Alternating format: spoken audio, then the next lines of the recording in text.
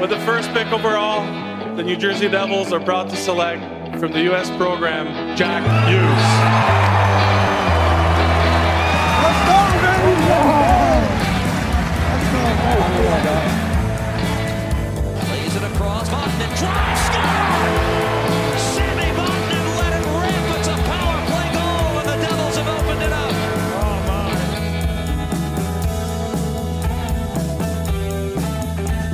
Nico walking in, shooting, score! Nico Hischier on the rush, ends it in overtime, and the Devils win it in Montreal.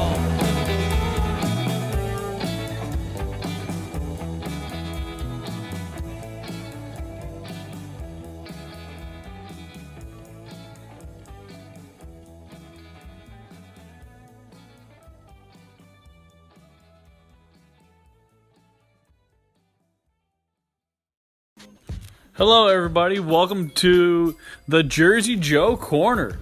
It is brought to you by Big Heads Media. It is going to be a great hockey season coming right up. A lot of interesting things. Anchor.fm will help you start your podcast and get things rolling. It's going to be a lot smoother when you get the Anchor app, and it's so much easier to navigate. Even their online website at anchor.fm is very efficient, and you can do a lot of great things with it. Hey, I'm here. We're back. Little technical issues. Just waiting for Anya to come on. We were in conversation with the NWHL PA director, Anya Packer, just talking about expansion for the NWHL up to Toronto. Just waiting for her to reconnect to us. I guess we're having a little technical issue this morning. it's Monday. Yeah, it's definitely Monday. Just to review, I was on Raw Mike Richards this morning just talking about some hockey. We were talking sports, just seeing when things were coming back.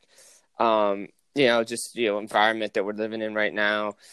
Just having fun, talk about the Instagram Live. Oh, and she is back on. And Anya's back on after some technical issues this morning. It is Monday. So we were just trying to recap everybody. Just give us your thoughts again on the expansion to Toronto. I know you said you were going north of the border, and then we lost you. Okay, good. Well, that I yelled at my house for a long time for no reason. I was saying I'm really excited to be north of the border. We've always been trying to get to that market, and we're excited to welcome what will be a natural rival for both Buffalo and Boston with the Toronto franchise. So we're excited for that. I think there's so many positives that come out of it, whether that's the growth of just high quality jobs for women that are going to pay them to be in sport. We have an all-female leadership group run by some pretty inspiring women as well. So just getting every single piece there set up has been, some of the most exciting news that we've had all off season.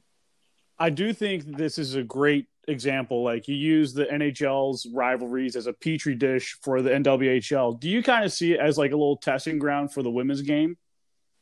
Yeah, I think it's always great, right? Boston fans want to hate Toronto fans, and Toronto wants to beat their rivals down there in Buffalo. There's always so many good emotions that come out of it. If I can spin that story to have Connecticut, which formerly was Hartford, the Whalers fans. Yeah, with Whalers fans disliking New York, New Jersey. I mean, that's awesome. Let's feed on that, right? Let's bring that tri-state rivalry back up. So all of the fun that we have in building these franchises and building long-term sustainable fan bases, because that's really what drives continued growth, is just having viewership and people buying your merch and being involved and being invested. All of that comes from, kind of like you said, piggybacking on what we know already works. We don't need to reinvent the wheel every time we hit the drawing board. So often when we can play to a natural enemy, we're doing a good job. Yeah, and I mean, look, the NWHL is going into its sixth season now with the expansion, and I've been watching since day one. I'm a big fan of women's hockey. I'm a fan of all hockey. I actually saw you try out one year when they had the tryouts in Newark down at the Prudent. Yeah, so I was sitting next to Dan Rice, and I was like, 20 over here. I'm like, I'm really liking this player. He's like, yeah, she's going to be with the Whale this year. I was like, oh, cool. So I guess my scouting eye was really good. But, talking about more expansion, I know you guys moved to Twitch this year to watch games, and that's been really helpful for me because I haven't been able to get down to I've been to a couple games this year, but Bridgewater is just so far from where I live that it's easier to watch the games on Twitch. Just tell the audience about that, and where do you see that going from there? Yes, Twitch was an unbelievable partner this year. It was an introduction at a mixer to grow women's sports. And that introduction turned into a really creative idea where Twitch has now started to break into live sports. And it's a really interesting market for us to be a part of. You know, they are an absolute leader and innovator in e-gaming, and they've done such a tremendous job to create a very loyal fan base to Twitch. Now, bringing women's hockey into the fold, there's so many other pieces there. There's a visibility that we're now introducing women's hockey to a group of very, very young and also super invested folks. So that's a good market for us to hit a new audience demographic, as well as really thrive. We had over 8 million eyes on women's hocky this year. Wow. Like that alone right there, like That number is huge. That is a great number. Yeah, it was huge. So we also, in that, we also had chats, thousands of chats every single game. So if you were catching a game and you didn't know who Madison Packer was, or you didn't know about Packard O'Leary and all this stuff in a Riveters game, you could ask. You could say, who is Madison Packer, or what's their power play percentage, or what does this mean? Do they have the trapezoid rule? What's this? What's that? All these questions that you're now watching a community build itself. I mean, it was crazy. And then you watch people throwing bits at goals, which is like if someone could just throw a stack of money out when you know, Brad Marshall. I'm a Boston kid, so I'm gonna okay. That's fine. I No, gotta it's okay. No, you can. I didn't know if you guys were gonna get mad at Boston. No, you can. No, you can. Absolutely. No one can hate Patrice. So when Bergie scores a goal, that'd be No. like if someone grabbed a stack of cash and threw it out onto the ice. Yeah, no, It was absolutely. just a cool thing. Yeah, no, it's absolutely awesome. We actually have a good amount of listeners between the tri-state area and, of course, New England and upstate New York. And we actually have a good following in Canada, as well as mostly in Ontario. So one of our listeners is a Devils fan, and he's going to be having a daughter soon in 11 weeks. So I said, hey, your daughter one day could possibly play for the Riveters or the new Toronto expansion team. I said, think about it. So those are the things that we always like, we look forward for, right? When I was a kid, I wanted to play in the NHL. I wanted to be on the Bees. I wanted to play at BU. I mean, when I was a kid, Boston University didn't have a women's team. I joined the team and we were only 4 years old. So I was a little kid with a Terriers jersey running around saying, I want to be on the Terriers, but there was no women's team.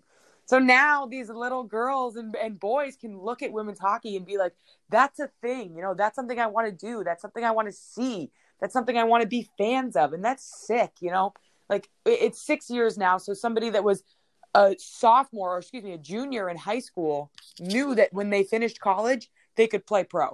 And that's really cool.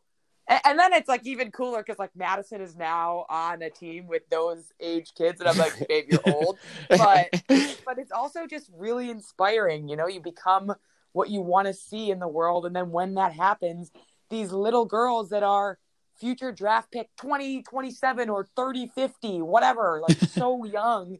God, sometimes I feel so old, but they're just looking up at something that doesn't seem crazy to them. They don't know to think it's crazy. They just think it's real, and that's what we want. What I want to talk about as well, touch on another person in the women's side of hockey, is that Florence Schelling broke a barrier in the men's pro league and the NLA and the Swiss league. What do you think about people like that breaking a big barrier that was usually a men's role? Now she's talking about strategy with SC Bern. I was just watching a video about that in German, understanding it as an English speaker. So what do you think about her role in hockey?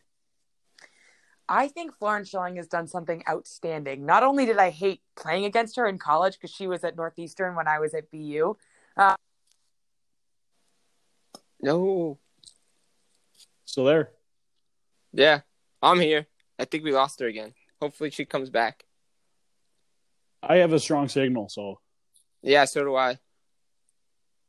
I don't know. It might be on her end. Yeah.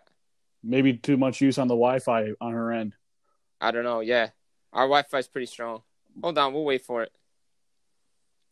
All right, give it 5 minutes. Yeah, give it a minute. She should be back. She was talking about Florence. Yeah. Oh, you lost her. Yeah. Let me re-invite her. Yeah. Just we'll stay on, and we'll stay on, and we'll bring it back. Yeah. Some Wi-Fi issues. Let me. Yeah. Hold on a sec. That's okay. We'll get through it. We'll get through it. Yeah. So she was talking about Florence Schelling basically breaking barriers over in SC Bern, and she's going to get into more detail. They played against each other. She was at BU. Florence Schelling was with the Northeastern Huskies, and the Huskies were a great there franchise. We go. We got her back. And she's back. All right. When my phone Wi-Fi. locks, I lose you guys. I figured it out. Okay. Perfect. Okay, I can't let it lock. I got it. All right. Perfect. Sorry, I just get on these crazy rampages. So No. So back at it. I was just trying to catch everybody up. So back at it, you guys. We talked about Florence Schelling breaking barriers. You were going into the fact that you didn't like playing with her, playing against her because she's good. She's good. No, she's good. She's excellent. She's excellent. I saw her play at the Women's Worlds in Vermont in 2012. I could not believe how great she was, and she carried Swiss to a bronze medal there. Yeah, that was some unbelievable hockey. It was great. I loved it. I loved the women's game. Like, you can hear my enthusiasm for it. I just love it. She's really good. I was saying she's a good hockey player, right? And you can't take that away from her. But she's also an unbelievable person. And, I don't know her personally, but I know of her, and I've met her, and I've been around her. And she just emits this quality, and she expects the quality back. And I think that is really important. And when we watch women take on these leadership roles, especially in the men's game as well as the women's game, you're going to start to see what that adds, what value a woman brings to sports. And it's not nothing. And that can be pretty easy for someone to say, oh, I'm bored with women, or I don't care, or, let's stick to men, all these terrible things. But what she brings is so much more than you're going to find from any counterpart, because she sees hockey or sports in general uniquely different than anyone ever has, because she's the first. And that's unbelievable. And that's something that should be recognized and applauded. And we should lean in on it, because she's going to make so many strides there that nobody before her has thought about, because she's compassionate, because she's experienced it on a different level, because she's somebody that's going to drive real change, because to her, that's what we've always had to do. That's what women have to do to be in hockey. We have to be change makers. And I think that her getting that role just proved to everybody, both in hockey and basketball and soccer and football and anything, that you can't necessarily discredit a woman before you give her the opportunity to run with the job. We haven't seen that. Absolutely. We haven't seen a woman get that option.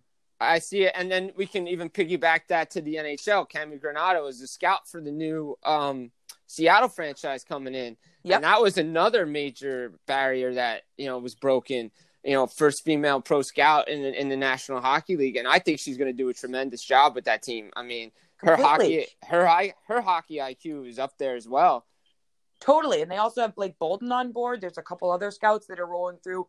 I know of some of my friends being interviewed. So there's a lot that's happening right now in hockey to understand where women might see a player that's more dynamic, because they're not looking for the big hits, or they're not looking when they have the puck, or they're not looking at how they're responding to A, B, and C. They're more looking at footwork and skill and speed, and trying to understand how this player would fit within a larger organization more, maybe not more methodically, because I don't scout the men's game, but they're looking at it from a different lens always, because it's just been a different life. And I think that it's so important when you integrate these folks. Like I said, in any sport, women's hockey and men's hockey is starting to see these kind of inroads start to draw, but it's happening everywhere. I mean, even if you look at our leadership group in Toronto, Ty is a baseball person, and she comes from Major League Baseball and affiliated Major League Baseball and ball that is really high quality. And when she's able to articulate the value of sport, you listen.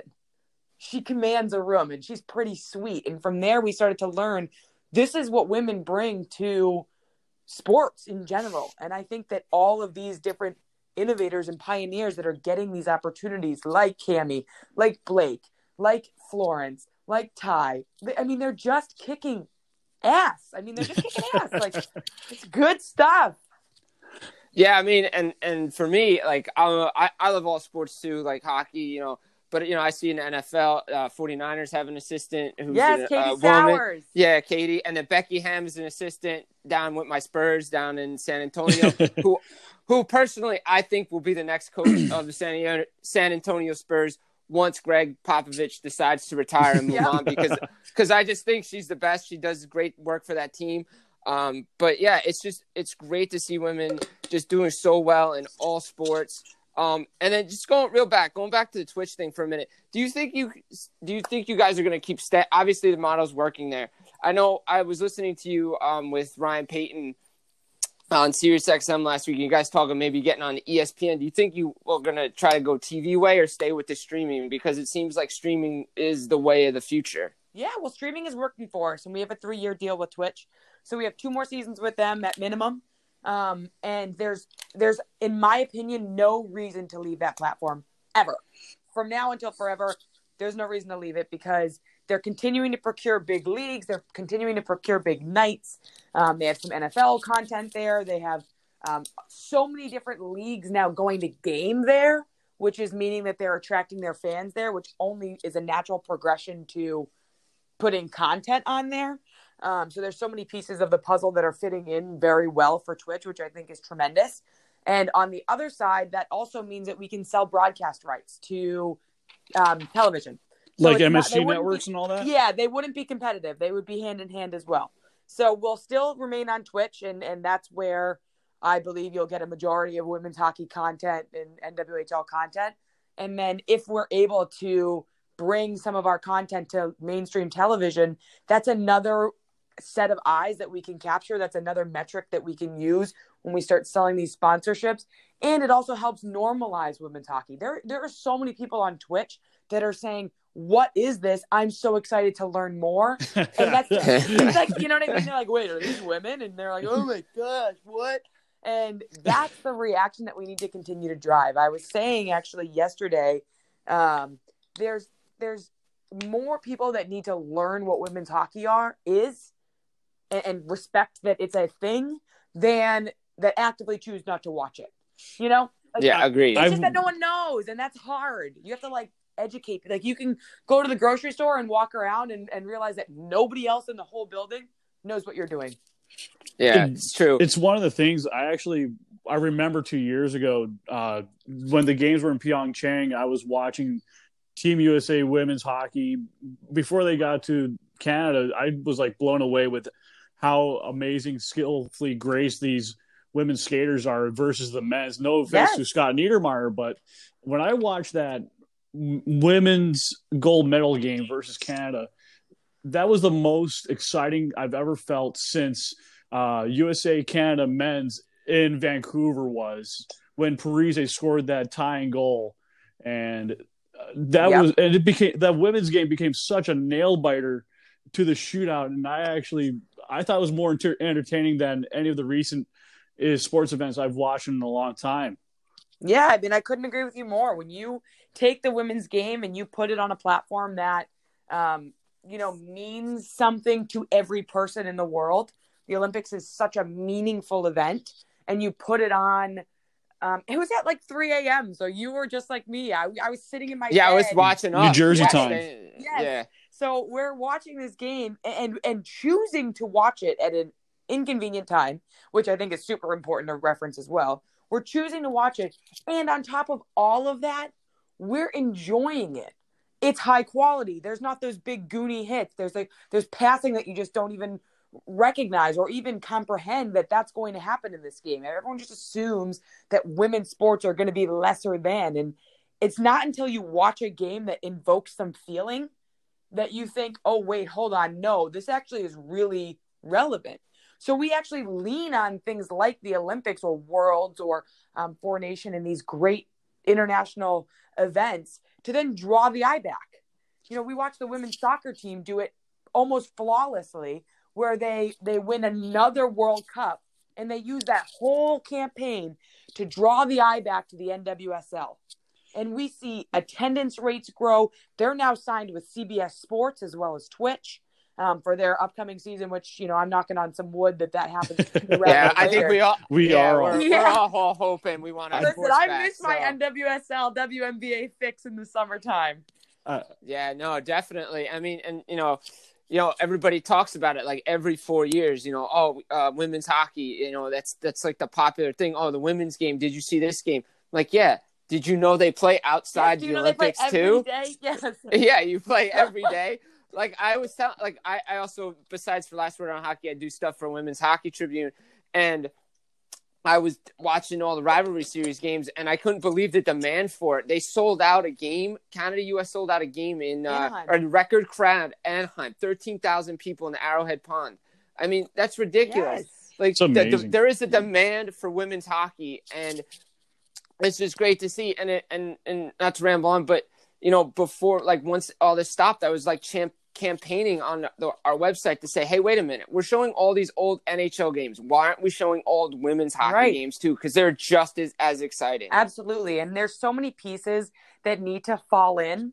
There needs to be so many pieces. There needs to be an increase in production quality. And that's something that we call for every single year. And we try every single year to make a big change there. And so that's another piece that the broadcast element will help us with, is just getting the right quality of broadcast in the room so that it is functionable long-term and that it does stand on its own. But there's so much that comes from the Olympic Games and the World Cup and all these different pieces. I want to just, like I said, keep that lineage to women's soccer because we watched it come to such positive fruition. We watched women's soccer, the NWSL, go from doing well, continuing to grow, chugging along, doing well, to the U.S. women winning the World Cup and then taking their whole campaign and saying, now support us locally. And then we watched these games. Portland Thorns were selling out. I mean, I went to a Sky Blue game that had like 10,000 people there in New Jersey. It happened to be when we were at Red Bull Arena. Okay. And it was an unbelievable game. We were playing the Orlando Pride. The Orlando Pride was selling out. I mean, those are the things that when we start to use our energy to drive it back home, we can bring to light that these players are playing every single week. They're playing every week, and they're accessible, and they want to see you there. And if you go to a game, you can get their autograph. They're right there. And that's different than the men's game in any field, on any team, in any league right now. It's just how accessible women are because they have to make themselves that way to continue to drive that fan experience. So it's great for the fans. It might, the athletes might give us a hard time, like, hey, I just want to roll out and like have a muscle milk and chill. And we're like, no, go sign autographs. But it's one of those things that it just drives continued relationships. You go to a Riveters game and you feel like part of the Riveters. You're not just spending $200 on Devils tickets, going to the game and then leaving being like, that was all right. Yeah, I know what you mean on that. We know. Yeah, we know. It was funny. Speaking of like feeling like a part of the team, when during the year, the Prudential Center has their the practice rink, and I know a couple years ago, like I go down, just for the open skates or the stick and puck, whatever, and the Riveters be practicing, and I got to know a lot of the players, and they would like text me and be like, hey, we got practice, can you come down, and we just want like more. We know you played. Can you just bring your speed in your game to the competition? We just need that extra level. It's kind of like we need more. And I felt like, oh, that's really cool that they're asking me to come down and play and just interact. And I see it all the time with the games, like you're talking about, lines and lines of little girls. Even the boys are wanting autographs. It's just great for the game. And I just wanted to plug you guys. The draft is set for tomorrow and Wednesday. Yes, correct? And the draft is going to be so much fun. I'm talking about all of these interwoven relationships and the way that the draft is structured this year, I'm really excited for. And it's going to bring to life the support that we have and just the support that we can all lend one another. And I think that is really important is, myself building a platform, that's tremendous and great. But if I'm not using it to lift everyone else around me up, then what's the point of it? And I'm really excited for the draft because I think it's going to be that exact feeling and that exact emotion. There's some tremendous NCAA players coming into the fold. It's been a really good year for women's hockey on the collegiate level. So seeing that expand into the NWHL is hugely important. Those like I said, those players went to college knowing that they could play pro when they left. And I think that, all those things are going to come into fruition, and I'm hyped for it. So, so it's live on Twitter tomorrow? Yeah, it'll be live on Twitch? Twitter. It's going to be really fun. It's going to be all tweets, all videos, all things through that channel or that avenue. So follow us on Twitter, follow our hashtags, follow our league accounts and all of our personal or our team accounts that will be, chirping and having some fun. We'll just, we try to make it as fun as possible because we like the engagement. I always find it so funny when people are, chirping me or Maddie on Twitter. That's that thick skin that us hockey players have, that I can take a chirp and be like, oh. Well, I want to ask you, Anya, what is the format of the NWHL's drafting procedure? How similar is it to the NHL's? Yeah, so we do an internal draft so that we are internally, we know what's going on. We have, things like our graphics bill, all those pieces, very similar to the men's leagues that are maybe not happening in full beforehand, but they are from a pick pool. They're then our trade rules are very similar. So there's a lot of pieces that are similar. There's a lot of pieces that give us some power. And I think that in that it's got to grow and it's got to change. And I think that, the more we can offer salaries that evoke a move, it's hard to tell somebody that might have a job in an area, you've been traded or drafted to this franchise, pick up and move your life. We're not there yet. So that's a piece that definitely stands in our way. It's a piece that we've recognized, and geographically you'll find some areas just predominantly have better youth leagues and better youth programs. So then they have more collegiate programs and they have the players develop more roots in an area. So some teams will remain stronger than others just geographically. I think that change is probably a few years away, but getting to the point where we can pay these players enough to live for those in-season months and live comfortably and live appropriately is hugely important. It's something that's always circled on my whiteboard. So the draft is really important, but it's also, as we continue to increase salaries, it will continue to rise in importance and understanding, drafting a player where we want that player to go regardless, as opposed to understanding their life and drafting them appropriately. So I don't know. That's kind of a long answer, but it's no, but it's really good detail because a lot of our listeners they may not understand what goes into the NWHL with their draft because everybody's so used to watching the pro league drafts with the NFL just being on and NHL drafts, like everybody wants to know. And the one thing I noticed with your role as a PA director is you guys seem to have a more cohesive and you guys are always on the same page with the commissioner as well. You guys seem to work together more than I see with like the NHLPA and the NHL. Yeah, we built a good partnership, and I think a lot of that came out of necessity. When you hear a lot of call for change, there has to be a way that you work to change together. And if we're just changing on our own and we're not working hand in hand with the leadership group, especially in this startup climate, it's not going to work. I could say, I want salaries no lower than $50,000 tomorrow. And if we're not growing a sustainable business together, it will fold. And then we're going to be stuck in the same position where we're recreating another league and going through the same challenges. So we kind of borrowed the idea from the NWSL. I spoke to their PA leaders in the wake of last offseason. And I said, what are you doing? Because the NWSL is growing. Their salaries are growing tremendously. They just negotiated a great CBA. But we all know women's soccer to be fairly contentious, whether they're disbanding and restarting or the ownership group is not appreciating the players, or, there's always just been a little bit of a chip in that women's soccer world. And what they said was, we decided to lean in and stay the course and build it from what we had. And I thought that was a really wise way to look at a air quotes problem and say, let's take, right? I have to throw air quotes in there, but that's like, if the problem is apparent, how do you get to the solution? And from us, it was going to the league head office saying, these are the things that we want long-term. How do we do this together? And how do we increase things like salaries or, medical staff or support staff for the GMs or the GM role in entirety? Like, how do we build this? And so we came up with this model and we came up with this idea, and the way that we were going to do it was through a revenue share. And we looked at our largest potentially growing streams. We don't look at jerseys and jerseys because that's pretty finite. If you don't have a ton of fans, you're not going to sell a ton of jerseys. Sharing that 50-50 isn't really going to make a huge difference.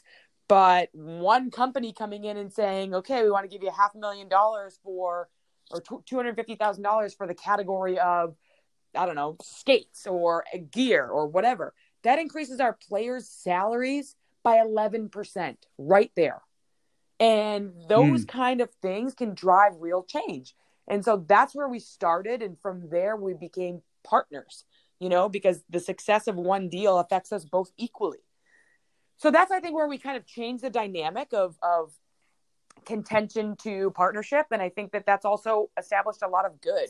Our PA has said, we want more and better equipment and accessibility to such. We want to build a committee that's co-chaired by the PA and the league head office that's working on that. And that's something that the league was like, yes, I approve. We want your support in that way. And it forces us all to work together towards things that we would call, rougher spots. And we've driven so much change by this joint effort. You'd be so shocked to hear what companies say back to us when they go, wait, you guys are working together on this? And it becomes much easier, right? The buy feels good, or the investment feels good, or the sponsorship. They know that the players are fully supportive of that idea. They want to become brand ambassadors. It's not the league imparting this product on people that don't care about it. It's a group of people all together saying, we want to work with you, company XYZ. It just changes the whole conversation. You'd be shocked sometimes we talk to companies. No, it's great. I imagine, coming from, I work in school now, but coming from the business world, it's so, when businesses, you see people come in and you're like, yeah, we're working together. They're like, wait, what? Yes, or they're like, oh, God, I wish everyone was like this, because they go through contract negotiations. Yeah, exactly. And so then the easy. PA kicks it back after the league accepts it. Oh, my gosh. So we're just like, we'll figure it out, and we'll work on it, and we'll just tell you what we want. And then we go back with an RFP, and they're like, this is very easy to perform on. So we see Dunkin' Donuts as a big sponsor, not just in the NHL, but also the National Women's Hockey League. So can you tell us how much they really mean to the NWHL in not just growing the revenue, but also using that kind of money to expand on the youth hockey for the girls side of things? Yep. They do tremendous work. They want, and their goal was, they came to us with this idea 5 years ago, or almost 6 years ago now. They were the first sponsor of the league in year one. We want every hockey parent, hockey mom, hockey dad to quintessentially think of that cup of Dunkin' as you walk into the rink. And we can live that brand, right? We want that too. And we often are coaches, and we walk into the rink with a cup of coffee in our hand. And most of the time it's Dunkin' because of where we're at, geographically. So we could really dive into that. And what they've done was, even just through the NWHL alone, they did camps in every market. They did appearances with Cuppy, their mascot, and brought their players on the ice. And they paid the players to do that at a pretty impressive rate. And they just leaned into hockey as a whole, and they didn't disparage between men and women. And I think that was one of the companies that became an innovator. So when we could turn and have other conversations with these big brands, we would say, well, Dunkin' owns our quick service restaurant market. This is what that looks like. This is what that category performs like for them. And then we're able to drive that value back to our players by getting them access to Dunkin' products, which they were probably already buying, in a partnership that then allows them to become micro-influencers. It allows them to lean in as much as they possibly want, or be, to the bare minimum if that's how they feel. But a lot of times you find that people then invest in Dunkin', and they then get behind it, or they show up to the game with a coffee in their hand and they're, waving it because it's a Dunkin' coffee. So you start to see our fans live this brand with us, and it becomes this huge proof of concept that women's sports is both investable but also scalable. And I thought they were such an innovator in that space, and it's led to so many great conversations within the Dunkin' team, as well as beyond to other markets and other categories. And I was going to say, Jim, to Anya, what with the way a lot of these like money coming in being allocated, do you see a lot of that money being subsidized to help new players, for their daughters, nieces to take up the sport from beginning to professional days? Do you see that kind of program? Yeah, I think that that's important. I mean, USA Hockey does a Try Hockey Free program where our players go out and start to get gear in the hands of players and allow them to experience the sport. I mean, even Franklin, which we know as the street hockey company that, always has the sticks and the pucks and all those, but they provided us gear to hand out to our fans at the All-Star game this year. And that was another really cool piece, is not only are we working with a brand that obviously supports hockey and supports women and wants to grow, but also wants to get a stick handling puck in the hands of kids that maybe don't get on the ice every day. So it's just different things that help fuel that drive. And like you said, the transition from just a spectator to a learn to skate, to trying, to high school, to college, to hopefully getting to the pros. It inspires these dreams, and all of that comes from people that are willing to invest, whether that's money and whether that's like Duncan hosting the camps or like Franklin providing the gear and support, or all these different pieces that are going to be necessary, because we know hockey to be very expensive. And we know it to be, it's super expensive. Yes. It can be super limiting, and it can be exclusive. And that's the opposite of what we want. We want it to feel inclusive. We want it to feel like it truly is for everybody. And that's how all these brands have carved out their little section of support in that way. And that's been amazing to work with. And I was thinking, do you think you'll get more women's hockey throughout the state of New Jersey for high school sports, etc.? In New Jersey specifically? Not just New Jersey, just including all over the U.S. and throughout places that usually don't have those kinds of sport markets for women's hockey in general. Yes, I think that the more it's seen and the more young girls can believe it's possible, they will beat that transitional period. So 13 is about the year that girls stop playing sports, whether that's because they're not confident or they don't feel empowered enough or they don't feel like they can. That's the year that's a pivotal moment for youth girls and how they experience sport. If at that age they can look up and see Jillian Dempsey, Kaylee Fracken, Madison Packer, Corinne Bowie, Taylor Kersey, Allie Thunstrom. I mean, there's an inspiration in every market. Casey Anderson, Emma Vlasic, Cheyenne Darkangelo. I could name one from every team. Amanda Kessel, or any of those players. You can look up and see somebody that's doing it. And from there, what you learn is that you can too. And then the person in the mirror doesn't look that weird to you, As a kid, I was always made fun of because I would rather go play hockey than see a friend, or I would rather stick handle a puck than do, I don't know, literally anything. I would shoot pucks through my mom's garage door, which it's still dented and broken. And she's like, one day you'll buy me a new garage door. But, those are things that when you can see it, you'll start to have more kids stay in the game. And when they're staying in the game, then high schools are going to have to provide the opportunity. So all of it will be a chain reaction. Like I said, 6 years in, those high school kids are now knowing that they can play pro. Now you're going to have 7 years in. So bring it back to sophomore year. Then next year you'll have 8 years. Bring it back to freshman year. You're going to have these kids that can continuously grow and continuously know that at 13 years old, she could be Madison Packer, and that's sick. And that's going to keep her in the game and probably going to create an entire team for her high school because she's going to tell her friends. And they're all going to stay in the sport. Absolutely. That's something we definitely need.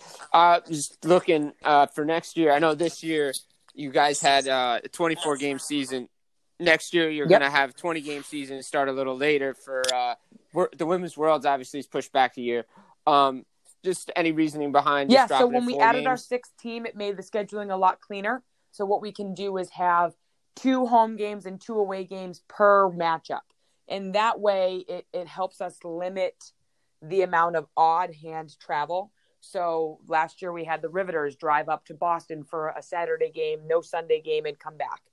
So we're trying to clean up their scheduling so that they're getting, what the PA has requested, 2 games in a weekend, good travel dates, meals, and per diem. All these certain things that we've made appropriate for the weekend, and then keeping it similar. This year, the Riveters played Boston, I think, like 5 times in the first 2 months of season, and then didn't see them again until almost the last week of the year. And had we normalized that a bit better, they would have, I think, taken them to task. And that's what we need, is to create this more appropriate and more normalized schedule that is much more methodical. And that's something that the 6-team, 20-game series changes for us, because then the other way is to go to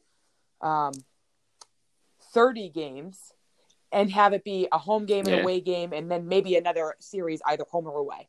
And so to keep it completely even, it would either have to be 20 games or 40 games. So we opted for 20 this year. We're extending our postseason by a month.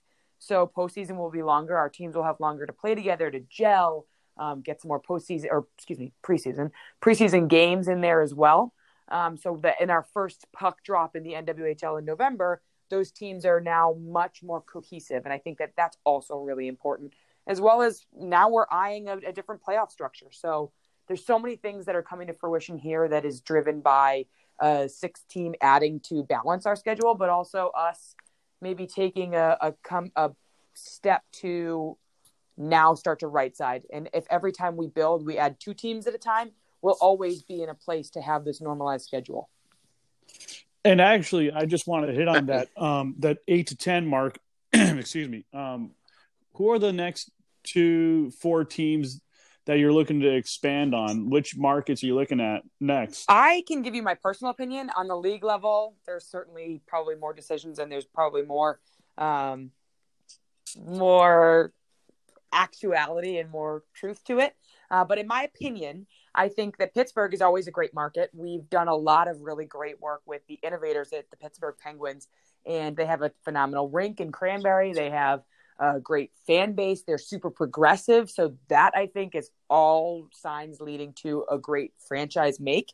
I think that you have the same type of feeling in Washington. I think the DC market is hungry for women's sports. The Mystics just won last year, and they showed that women can and will change inside the DC market. And I think that that was massive. So I love DC. I love Pittsburgh for those reasons. Obviously, naturally, Montreal sounds like a really appealing market. The Canadians have always, yes, please. The Canadians have always been a great supporter of the growth of the women's game. And I think that that is something that we can't forget, right? If the Montreal Canadiens are behind it, you have to think that that would make perfect sense. And then, like we said in the very beginning, playing on some natural rivals, that's another team that just people want to hate. And it's a great spot to put a team. I love those natural rivals. Yes. Definitely. Everybody does. What do you think about potentially down in like Florida, the Tampa Bay area? I know they have a lot of good hockey and then we had our there. national team was centralized down there. The NWHL sent a team down to play some games against them. I think that Florida would be a great place. It's also a very easy place to live. So that's another fun part. Or even Nashville for that. Nashville's a great Nashville. I was just going to say Nashville. The Nashville Predators fans are so progressive. And that's another thing, right? Like, if we have to account for fans in the arena, you cannot forget that the fans that you have in that market have to be ready for women's hockey. I could say, as long as the day is long, that I want XYZ team to get it, but we might know their fans to not necessarily be super accepting or not necessarily be super open to the idea of accepting something different. And then it could all make sense, but it wouldn't be right. So then on the flip side, let's throw it the complete left field. What about Seattle? They're adding a men's team. We could parlay that love and support right into a women's franchise. And maybe split some ice. That would be great. Yeah, there's no downside. Split some ice, and you guys got everything to put a women's team anywhere. Absolutely. Speaking of, the All-Star game this past year, another success for Boston. You guys have any ideas where you're going this year? I know I'm trying to push. I'm pushing here. I love it. But trying to get an insider. But I'm trying to get, trying to push for it. But do you guys have ideas where you want to go right now? I think the best place is to have to have an All-Star game somewhere where we do not have a franchise. every time we can bring a set of folks, either, you know, the loyal fans that are going to go to the game, drive, fly, train, bus, however they get there, they're going to go. And then you have the other side, which is just the introduction. I was talking earlier about the education. Like, people just don't know who we are yet. So, you know, you look at markets that are tremendous in terms of cost of living, in terms of fandom, in terms of, you know, needing something to rally behind. Detroit pops up to my top of my head. Then obviously we mentioned Florida. Florida is one of those ones that an all-star game would perform tremendously well.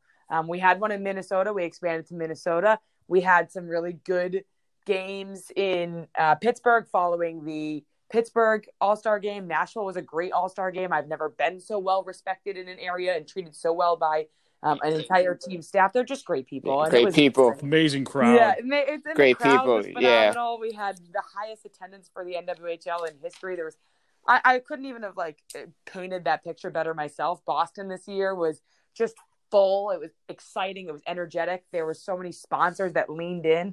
You know, Normatec put forth a whole recovery zone for all of our players. So our players had a phenomenal experience. I don't know. I think that you're going to find it in a non-traditional market that is the right place for a potential expansion longer term. I don't think it's going to be one of the teams that I said should be the expansion in the next expansion pack. But if we start sowing the seeds in like a Detroit that has a team an hour away in Toronto, maybe that becomes, or 2 hours away. I think that's a 2 hour drive. But either way. Yeah, because Windsor's right across the border. Or like Sarnia's right there too. But you have to think that it's good because it expands where we're looking at. You know, Detroit's in a major revitalization. It would be a tremendous place to be, but also it gives us some time for those seeds to route into some plants. So all of that becomes part of the strategy. So I think it's going to be a non-traditional women's hockey market that might not be the most obvious place for an expansion pack. Gotcha. Thank you. That was a pretty good run of all the ideas for expansions. Yeah, I know, right? It really was thirsty for all this information that a lot of people really don't think about, even during times like these. I just always think about, like, we're at 6 teams, but it's good to think about the next 8 to 10 and, you know, go from there. But I do want to touch on, like, for instance, Seattle has everything from Microsoft to Apple, Costco, like all in the West that you could have for possible people that could be buying season tickets. Yep.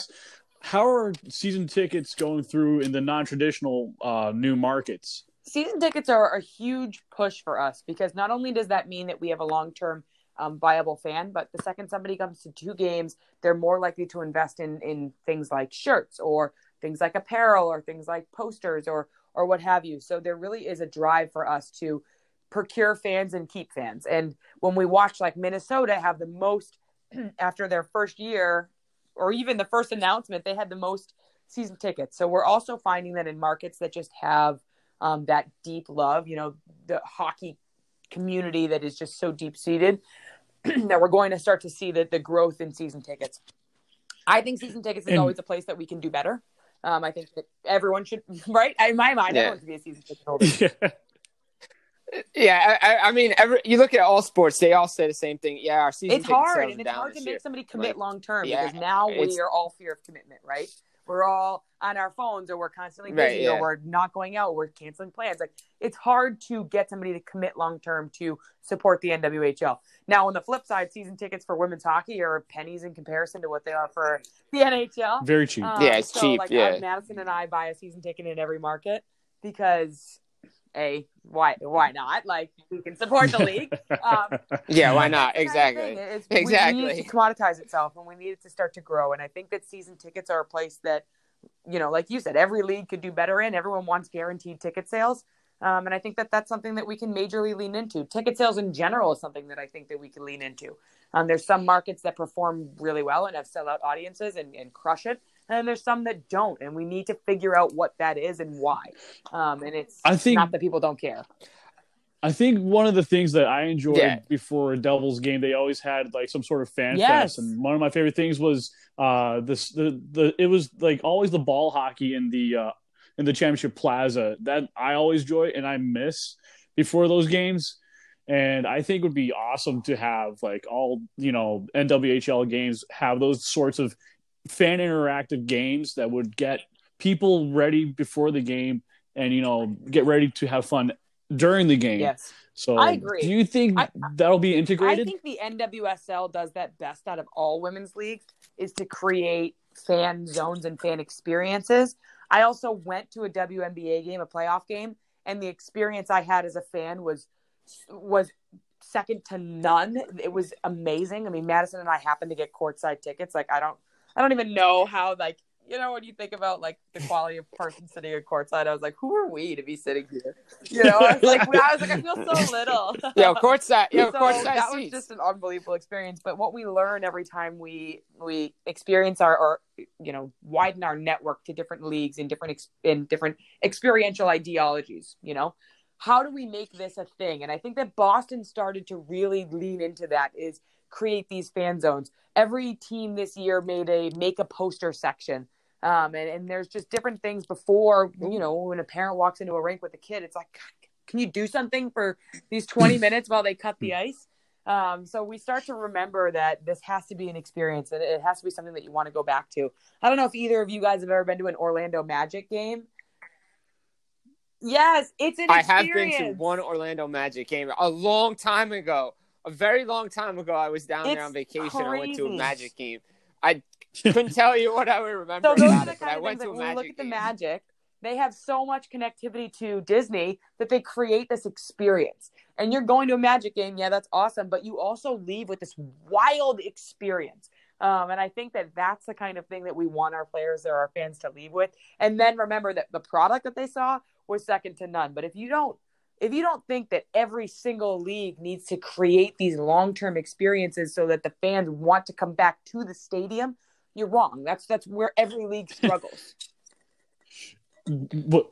Yeah, exactly. I mean, you see it everywhere, and the one big thing is like now, like, I don't know if you guys have thought about this. I know one of the big things that drives me to watch, like, I'm a big Giant fan, but I've turned into the fact that, hey, I care more about my fantasy team now than I do about what the Giants do. And I don't know if you guys are going to start to interact, maybe like a fantasy hockey type deal for the NWHL, or maybe getting to like that. I know this is like, one of the things like a lot of pro sports leagues do, but like the gambling aspect of it. I think like, is there any talk about doing that? We see the W creating a partnership with DraftKings and doing it in that way. I think that's the right avenue. When you can start to monetize and commoditize women's hockey beyond just, hey, I love hockey and I want to buy tickets, or I want to buy a jersey, I'm a big fan. And you can start to make it a game that affects us all. Madison gambles on football, and it might drive me up a freaking wall. But she's like, I need the Browns to cover the spread. I'm like, the Browns suck. She's like, you should see the spread though. The Browns suck. This is the thing. These things make us watch the Browns. I'm not a Cleveland Browns fan. I'm a Pats fan, but not anymore because I'm so mad at the Pats. Yo, Gronk and Brady. Like, you have to a different era now. Yeah, seriously. Oh my gosh. But you have to start to make these experiences more fun. And a lot of that comes with putting some skin in the game. When you have something to lose on the game, then it's important. Or when your fantasy team is going to lose you bragging rights to your freaking mom for a whole year. Yeah, that stinks. You don't want that. Like, welcome to my nightmare. But these are the things that we all look at. And I think that those different organizations are starting to look at women's sports in that way because it's untapped. So where the rights to the NHL or the NFL or the MLB or all these different fantasy leagues are super expensive, the same thing about our season tickets is we're not there yet. So if we have a company that's willing to lean in and create the road, then they can help alongside us, which obviously fair market price has to come in there at some point, but they can start to create what it looks like. And from there, we can set a price on it. Yeah. If no one's ever done that before, we're not going to hold that market and say it's a $5 million category. We might say, okay, well, you're going to profit quite a bit. Let's call this a $500,000 category, and then we'll add another $500,000 if you exceed XYZ in expectations. That's something that you can actionably look at and then say, okay, but that also increases players' salary by 20%. So with that in the shoe deal or the equipment deal I was talking about, there's 30% right off the top that the players are going to get in the bonus. That's pretty dope. Exactly. Yes. Yeah, it is. I mean, I would love to see it, to be honest. Be like, oh, yo, I can gamble on this game. Or the Riveters, Buttes. Pride. All right. Yo, what's the yeah, or the you can Buttes, whatever. Or you can throw like, some I'm gonna cash throw down this, if a you know, person's throw a going to couple score bucks. another Hattie in the third period. Okay. Exactly. Yay. Or Madison's gonna go between the legs for shootout goal. This should be thrown on NHL Network, honestly. But I do want to talk about all things fun and interactive. Is that I love goal songs and traditions and stuff like that. New Jersey has a New Jersey band in Gaslight Anthem. They play a howl for the goal song. Are there any local bands that play goal songs, if there is any, in the NWHL? No, so we haven't had that yet. We always play Brass Bonanza for the Connecticut Whale, and that can't change. Obviously, You have to keep that. Keep that. And Just then for everybody that else, doesn't we've change. started to, That doesn't change. Like team by team, create that song for those folks. But we haven't found, or we haven't had that level of community reach yet. Again, it's an education piece. But that's the stuff that I'm excited about. I'm excited for these long-standing, pieces of history to come into fruition. And every year I'm waiting for something to catch on like that. And then I hear I don't know, some current pop song and I'm like, oh, not this one, something else. but it's going to happen is what I'm saying. It definitely. So I just saw the other day, obviously, Adam Schefter, big NFL guy, he apologized for his mistake. He was a little excited about saying this was the first, a pro sporting event happening since coronavirus. And some people took him to task for, hey guys, what about the WNBA draft? And I was like, yeah, you know what? He's right. What are your thoughts on, how successful that went for them, being the first virtual draft? I thought they did such a great job, and started. I thought that they kept the excitement up. I mean, I'm a big fan of the W, and I think that what they do is, outstanding. It sets the tone for a lot of what we do, a lot of what all women in sports do. But I think that just the way that they were able to turn on a dime, respond. Kathy, their new commissioner, is a tremendous visionary, and she comes to them from Deloitte, and I think that she brings a lot of experience. And I thought that they were unwavering. And I think that when women stand strong, people listen. And I think that that's the most important piece that they can possibly add to sports. And being the first league to do it with as much success as they had and as much conversation as they started. And even social was blowing up. There was people watching it. People were videoing their reactions. People were tweeting about who was going to go next and just getting invested in women's sports. And it also increased how much people were looking up NCAA ball on the women's side because they just weren't educated, and it drove a lot of conversation beyond just, oh yeah, the women's draft is on, let's play that as background noise. People were watching it and recognizing that it was sports. And I think that what we saw after that was some people that weren't part of the enlightened group, and you can't knock them for that. I think that it's hard to take somebody that wasn't aware that the W had a draft before that or whatever and put them on one for making a simple mistake. I mean, he definitely recanted and said, hey, that was on me. There's certainly people on the other side of the fence that are like, oh, women's basketball shouldn't be considered a pro sport. That's a joke, and those people should be blasted. No question. That really is a joke. Yeah, no, it's a but joke. I think that when we have these conversations that start, and even that one tweet just sparked so much conversation, that was an education. And those are those milestones that might hurt and might make us feel some type of way. It might make us feel like crap when someone says that. But then you remember that gives us an open door to just slam it down and educate. And I think that experience helped so many W players become household names that this upcoming season, again, I'm knocking on all the wood. When it comes to people are going to be excited about the W. And that's what excites me about that whole scuffle, is that it turned into a really great time for the W players to stand up and be like, you want to ball against me? I don't think so.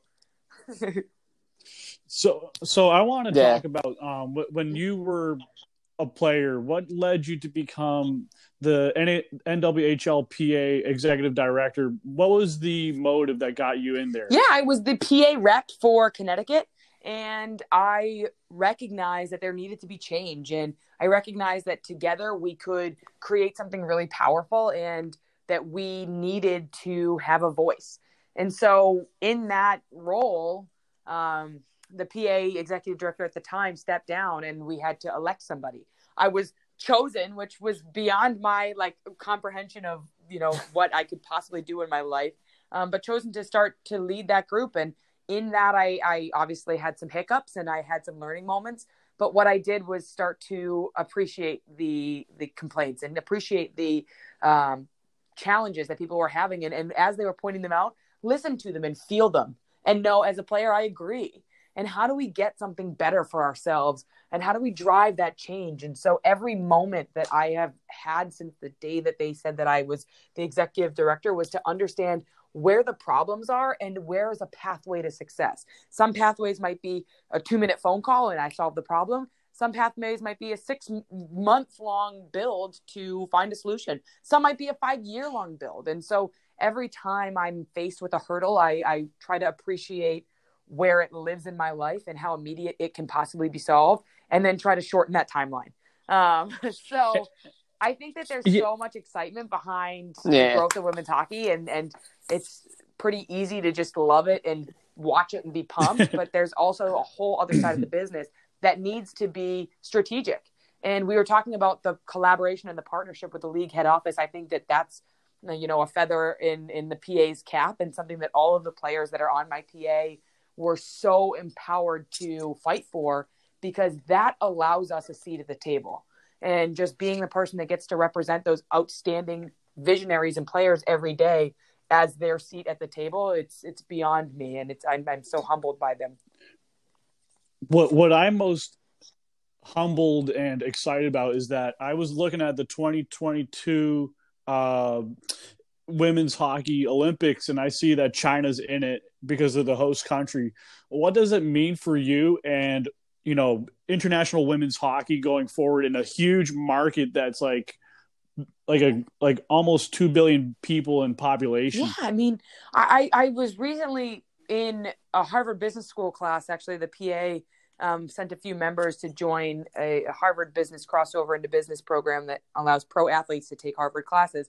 And we were talking about Dwayne Wade, and I'll tie this all together. I promise I'll have a bow. But Dwayne Wade signed a shoe deal with a company headquartered out of China, as opposed to what was a natural progression of Nike or Jordan or all these different brands.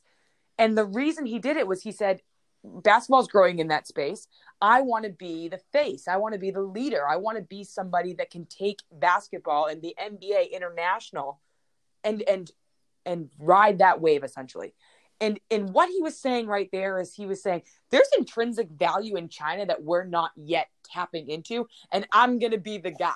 Like, I'm going to be that dude. And you're going to look at me and say, wow, he's doing something. And that's where I think women's hockey is going. It starts with people like Digit Murphy, who's, boomeranged her way back to leading the team in Toronto, which is, beyond my comprehension of unbelievable, because I love her. But we have these change makers in China that are starting to appreciate women's hockey and giving them more than we've ever seen women in hockey get, and just leaning into that and knowing that women's hockey was so important in the Winter Olympics. And if they will field the team, they will be good. They will be well trained, well fed, the right equipment, the right gear, the right location to be playing, the right training facilities, all these things. And it's proving that that's a whole market that we aren't tapping yet. And we need to. And as we watch that league grow out there, we look in admiration because it's tremendous. And they're doing great things, and they're respecting and appreciating women in growth. And that's an entire market that we can continue to foster and continue to nurture and just be respectful of. And I think that that's hugely important, with such the right, amount of money and the right amount of support in the game, that we can continue to build on that. That's outstanding. I'm just looking forward to it. I mean, it's going to be great. I mean, everybody talks about the Olympics and what they want to see, the groups. I mean, you got Canada, US in the same group in both the men's and women's. So that's going to be the rivals right there. And you know what? And speaking of empowering, looking what Team Sweden was doing, before the Nations Cup, boycotting because they felt that they needed more support from their head office. What Finland was able to do and what they were able to accomplish, and then their nation leading in and saying, "You might have lost in a shootout, but we're going to pay you as though you won." Right. Also, I think did you guys? I think your phone locked out. Oh Yeah. no! I said I was. So... Yeah, I think your phone just locked out. You were saying, yeah, no, you're there. No. Yes, they still You're paid them saying as that Finland champions, lost in the shootout, and I think that those are the things that and their we nation. see and we start to appreciate and respect. That these federations are seeing value in their athletes, and they're seeing a return on their athletes representing their countries so well. And that's what you get when women wear your logo. You know, they have an extra level of respect, an extra level of attention to detail, and they're going to represent you well, and they're going to continue to dominate. So I'm pumped, and I'm pumped for the Olympics and all these different nations telling their stories and watching these new stars emerge, and then watching them continue to grow in the sport, because as we all know, it doesn't stop every 4 years and restart again. So trying to continue to follow these new stars as they emerge, and whether that's through NCAA play, NWHL, or wherever they're playing, they're going to really make a big difference, and I'm excited about it. and do you think there would be a major junior / AHL type thing for the women's league, and then kind of have like a contract where they can transition, foreign players to the NWHL and et cetera, kind of like the NHL, but like a little bit more easier and equal than the NHL, with like certain Europeans and players like that? I think it would be a tremendous idea. I don't think we're mature enough yet for that type of structure. But I think that when we get to that 8-10 team league that has a different, hopefully more private ownership, hopefully more of that more franchise type structure, I think that could be something that would be huge, because then you could have affiliate programs. Right now, when you have 2 teams that are privately owned and then 4 teams that are owned wholly by the league, it's harder to build those affiliate connectivities, because the league wants the league to succeed. So if there's a team that the Metro Riveters are in number 1 and their affiliate team has 3 players that would make Connecticut better, you don't want them to share that wealth. You want it to be a private owner. So I think right now we're not structured yet for it, but that doesn't mean it's not something that could potentially happen in the future. So this means no like Green Bay Packers style ownership of like cooperatives. That doesn't mean that. I always thought that was a cool way to do it too, is more make it a collection of owners. I've always been interested in the Packers and how well they've done, especially in my last name's Packer now, so I see Packer fans everywhere. Yeah. Yeah. No, it's interesting to see how they do it, with them being on the, stock market and people like own them and stuff. It's just really cool. But it's so cool to see that like you have so many privately owned teams in the NWHL. It just makes it, the success and everything is just rising. It shows that the league is, stabilizing, and it's there, and it's not going away anytime soon. And it's great to see, because like I said, I've been a fan since day one. I love women's hockey, and it's and it feels that way. It feels like it seems really like the sky's the limit right now. Continue to overachieve our trajectories and our plans. And I think that every conversation that we have with partners and every conversation that we have with NCAA players is empowering us to continue to pioneer down that pathway. This year was a year of resilience, and I think that if nothing else, we've proved that there's nothing that's going to stand in our way from continuing to provide a great product, continuing to get these players the right notoriety, continuing to pay the players. And that's something that's important to me. And that's why I believe my why is to continue to grow this league. And I've really enjoyed my moments here. So every day I wake up inspired, and I know that glass ceiling is cracking and we're about to shatter it. And from that moment to the close of my day, where we got even an inch closer to progress, that's how I know that we're in the right spot. And can you tell us a story about how the Devils became the first NHL team to own the Riveters for a little bit, for like the first 2 of those 3 years when they eventually won the Isabel Cup? So they were affiliated, actually. They weren't in a private ownership model. That was their partner. And so that all sparked from the need to bring a youth development function to the girls' side of the the New Jersey Devils. And that comes from, formerly our jerseys looked very much like the Rangers jerseys. And formerly we had a lot of connectivity to New York. We had then moved the team to New Jersey with this partnership that then rebranded them as the Metropolitan Riveters, now focusing on New Jersey and how that can change and grow and bring different teams into the New Jersey youth organization. So there was a lot of push by the New Jersey Devils franchise to grow from the ground up. And I think that that's not something that went away. I think that in a lot of our partnerships, there became some hesitation, but that doesn't mean that the main goal dissipated. And I believe wholly that we will see a lot of these conversations reignite themselves because we want to continue to grow and develop. And I don't think there's any hurdles in our way. So I'm excited for what the future holds for all of our players and all of our teams and all of our franchises. But I'm really excited to watch how we reintegrate with our affiliate partners. And that's something that I'm excited for. And so how are you going to get to expand the brand of the NWHL to everyone who's like either on, local TV stations to, social media? How are you going to expand the growth on that? I think it starts with inking the right partners. I think it starts with continuing to invest in brands that invest back in us. Some partnership deals might sound great, but if they're not willing to give us marketing campaigns alongside their partnership, maybe that's not the right space to give a category away. So there's a lot of pieces that come into it that take mutual buy-in, and that helps expand our reach tremendously. I also think that women supporting women is hugely important. This COVID-19 is going to affect women at a staggering rate. We see right now that the Women's Lacrosse League canceled its season. And that's going to disproportionately affect women's lacrosse versus a male affiliate. Or we watch as the WNBA cancels a season, the NBA, or not cancels, postpones a season. The NBA postpones a season as well, but they just have so much more resource for their players. So as women are disproportionately affected, they will also rise in a disproportional function together. And I think that together we are a lot stronger. The Voice of Women is specifically run by their own social media accounts. Women's footprint is wholly digital. We're not these superstars that are in magazines or on the television all the time or all these things.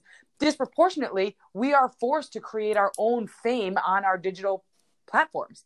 And I think that helps us with the education, is that if the W has millions of followers and millions of fans, if we can tap into that together and find a campaign to work wholly and work as one, then we're re-educating and expanding. And then once you get all the women's sports fans on board, then you continue to have word of mouth. Then you continue to have campaigns with different brands. Then you have Twitch, which is killing it and growing our fandom at a huge clip. So I think every piece of the pie is starting to fall into place. And I think that together we can all grow how much people care about women's sports. Yeah, and I can't. You said it best right there. And it brings me to what Roger Federer was saying the other day in regards to the governing bodies of tennis. He said, like, the way everybody's working together, he's like, it would be nice to have the ATP and WTA tours be under one governing body. And I'm like, just for him to say that, like, one of the most respected tennis players in the world, and all the men and all the men's tennis players getting behind the female game, because Andy Murray had his first right. Amelie Mauresmo was the first female coach. You never saw that before. Every sport is making major strides, and every sport is making major strides driven by its athletes. And I think that that's where we know that some business ideologies need to change. We talked about Florence Schilling in the very beginning, but the more that we respect and appreciate change, the more that it will come naturally. And that's what we need. And that's what Roger Federer is driving. That's what's happening anywhere from, gymnastics to swimming to hockey to golf. I mean, the LPGA Tour is killing it, and their co-branded events with their male counterparts are doing tremendously well, and normalizing that is something that we've seen the PGA Tour and the LPGA Tour finally get in lockstep on. And so when we watch all of these different groups start to lean in, women start to become on the forefront of the conversation, and that's when we drive real change.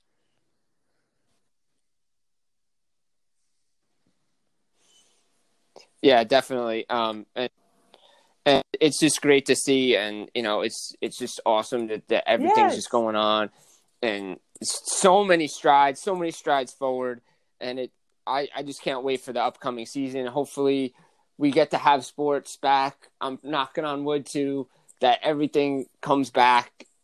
Whether it's hopefully with fans. If it's not, have you guys thought about a contingency if there isn't a lot of fans? Yeah, I think that for us, involved? especially because, like I said, ticket sales have been challenging in some markets and we play at much smaller rinks, we lean very heavily on our digital footprint. So Twitch gathering over 8 million eyes, even if every single rink in the entire league was sold out every single game, we still wouldn't even have, 1 million eyes just because of the size of our rinks. So for us, we can be a little bit more malleable to a no fan experience for the beginning of the season, if that's the route that we need to take. Women's sports, unfortunately, due to low pickup and low response, don't always have a billion people in the stadium, but that doesn't mean that what they're doing isn't of value. So, maybe you start to find TV and media lean into women's sports and say, hey, if we're not doing fans, we want to buy your rights and we want to broadcast them.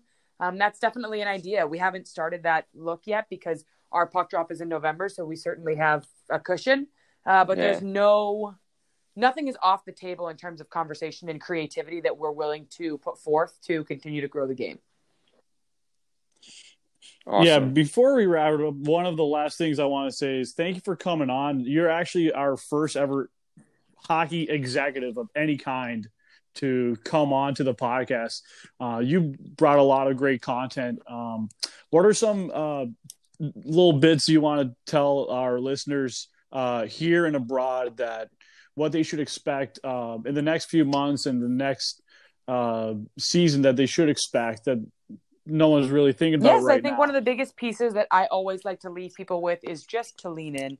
Whether that's supporting the game, whether that's retweeting, whether that's following or finding your favorite players.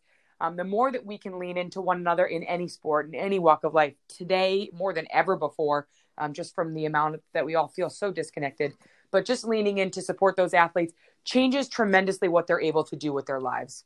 You might have your favorite athlete that doesn't have a ton of followers, that doesn't have a ton of response or retweets, and they aren't able to get deals, or they're not able to continue to expand their brand. They don't have the ability like D Wade to go to China and grow this multi-million-dollar organization within your own brand. So first, I always just like to say, find what you like and share it and be comfortable telling the story. And that's something that I think every single person should do is be comfortable being a storyteller. So right there, I want to start with that. And then just thank you. Like anyone that streams our games or that gets involved with women's hockey and that learns and debates and creates a healthy narrative and wants to support, that's all good stuff. So the more that we can just be human to one another and the more that we can be kind and supportive and understanding, those are going to be the qualities that when we leave this challenging time, we change the world. And that's what I want to see as we head into season 6 is just people willing to lean in and change the world. That's what my goal is.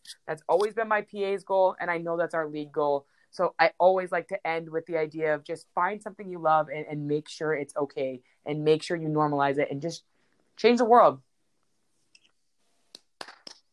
That's it. I mean, that's it.